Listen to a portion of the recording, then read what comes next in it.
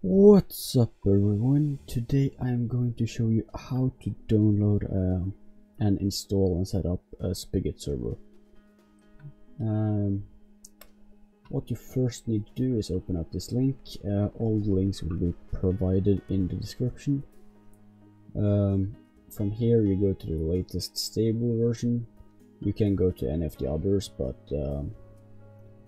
I suggest going for the latest stable version.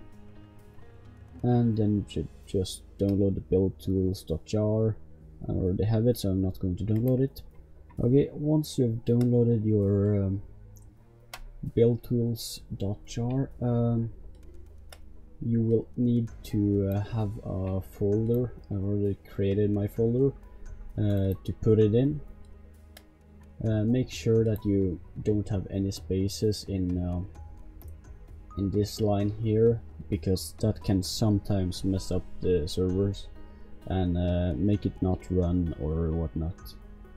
Mostly, or most of the times, it's fine if you have a space, but personally I've had problems with that, so don't use spacers. But anyways, what you'll first need to do is to create a batch document, I guess. I will just create a new one here. Initials, yeah, I don't know how to type it, but whatever. .bat.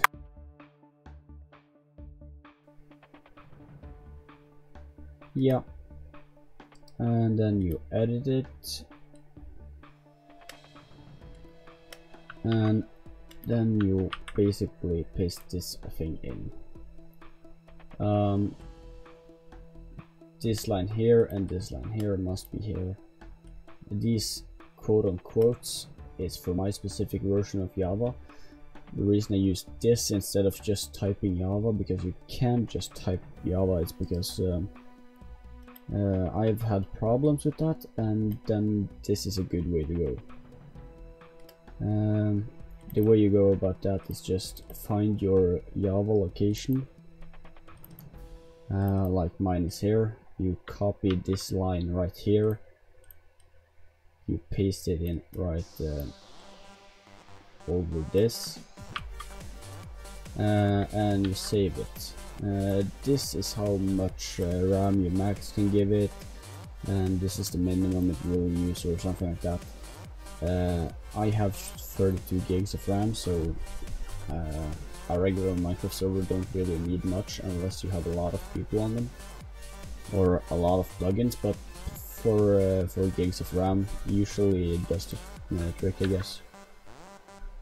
And once you've done that, you just open the bat file, and okay, once all of this is done, you will need to create another text document or just edit the one you have. I'm just going to start or call it starter.bat. You can just edit the one you already have. It will be pretty similar, I guess.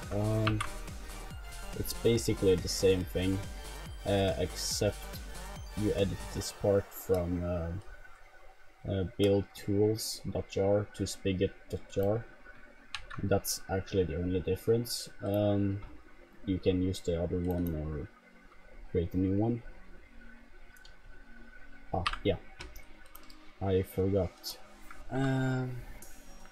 It needs to have the same name as this file. I don't like to use the version name because it just makes the name unnecessarily longer. And now you will have a failed because you have to agree to this thing. Then you need to edit it. Just type true, save it, and then you will open it again, turn whatever off. You see here the server is up and running, and how you connect to it is just type local, oh shit, I can type local host, and the server name doesn't really matter, so you can type in whatever you want there. It doesn't matter at all. And as you see over on the console, you can see that I am joining here with my name and everything. Everything is loading in, it's working. I don't know, okay, I have permissions to do stuff, but I don't think I can do no. But how to do that is just OP and your name. There we go. And now you see I made an operator. Oh, just C doesn't work anymore, you have to type creative. Anyways, I'm used to older versions. But anyways, that's how you basically set up a server. Okay, so I am going to show you, you can stop the server now. Everything should be stopped. And I want to show you how to download and add a few plugins, I guess. You see there's here a little folder called plugins. That's where you put everything. I'm going to download like a few of those I like World Edit and everything. I'm going to do a separate tutorial on everything like later, like how to set up everything, how to use the different ones. Once I do a tutorial on every one of these, like the link will be provided for once I use them. All you do is just take them and drag them over there, exit out, but essentials needs to be unzipped or taken out of the folder or wherever you're going to do, I guess. And then you can just delete the zip file. And now let's see if it will start back up again, or if I'm missing anything or whatever. Okay, as you can see now, it says here done. It took 16 seconds. All of the rest that comes after I don't really bother about. But anyways, now we can try to log on again.